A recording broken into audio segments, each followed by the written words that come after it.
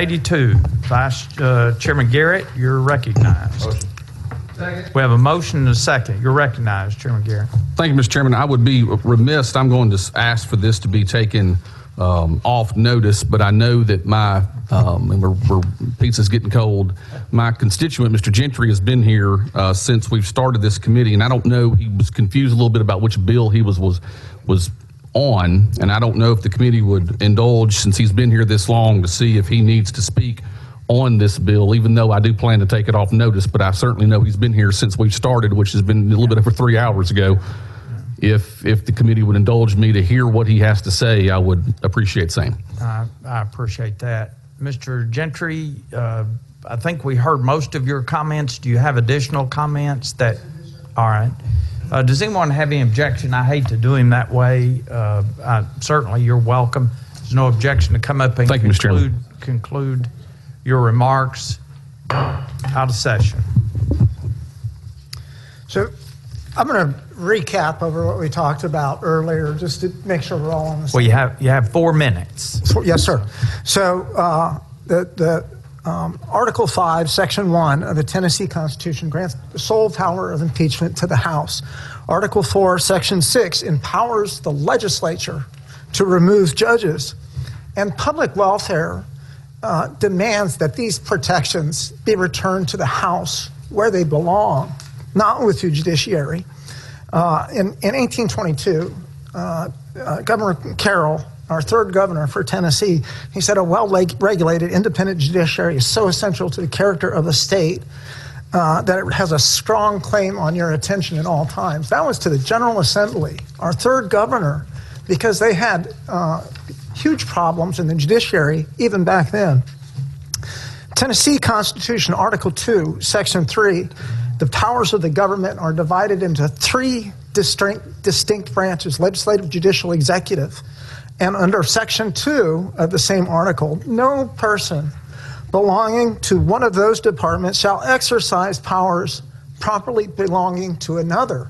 So clearly, in the Constitution, the legislature was empowered to impeach and remove. Those are powers for the legislature. Judicial power is only the power to decide cases at controversy. And the Tennessee Constitution, in Article 6, establishing the judiciary, only grants judicial power. So this responsibility needs to come back to the House. It's also in Article 6, Section 7, a judge shall not hold any office of trust or profit if they're a judge. And being on the Board of Judicial Conduct is absolutely an office of trust, and quite frankly, one that's abused by the Board of Judicial Conduct on a very routine basis. And there's a reason that our framers of our Constitution put into there that they should have no other office.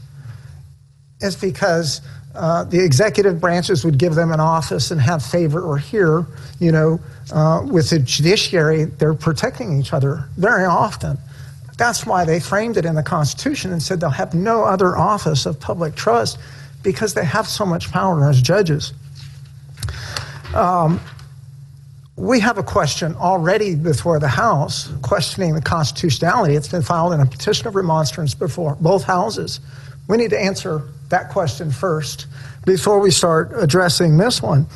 Since its inception in 1971, Tennessee's judicial oversight agencies have not impeached a single judge. Your first handout is an auditor's compilation report. It's across 18 states. And this auditor's compilation report proves that they dismiss 100% of complaints filed by non-legal professionals. I flagged a section in that report. It's actually Kentucky's report, but it's the same story everywhere. You can see on the chart, they're all filed, majority of the complaints are filed by litigants, and it's due to legal error. It's not legal error. These judges know the law. It's false application of law due to bias or conspiracy to deprive rights very often is what's causing this. That's why we need to protect people by bringing this power back to the House. We recently had Tennessee Judge Casey Moreland was sentenced in federal court. He bribed the police officer $6,000 to plant drugs in the trunk of a car to be discovered in a staged traffic stop. Casey Moreland was diagnosed with mental disorder since 2009. He moved out of his marital home due to infidelity, had alcohol problems, and the Board of Judicial Conduct admitted receiving and dismissing your 4 minutes are up. Since you've been so courteous today with all we've done, if you'd like to take 1 minute and wrap up, I'll be glad to accommodate you in that regard. Thank you very much for that, sir. So multiple complaints were received and dismissed against Moreland. In the petition of remonstrance, I've included a complaint that was filed with the Board of Judicial Conduct that was wrongfully dismissed. Mr. Gentry, if you're not going to address the bill, then I'm going to cut you off. We're not here to try the remonstrance. We're creating a new judicial oversight agency, the Board of Professional Responsibility now. It has the same function as the Board of Judicial Conduct. And what I'm addressing with these facts is this agency is not doing its job. It's in violation of the separation of powers doctrine. They are exercising powers not granted to them, and they're holding a second office of trust that they shouldn't have. And I'm imploring this committee and the House and the Senate that we need to return this power back to the legislature. Thank you. Thank you. We went a little over, but with the courtesies that he's shown today, I felt like we owed him that. So thank you. Thank you for your participation. All right, now do we have a motion on the bill? Back in session.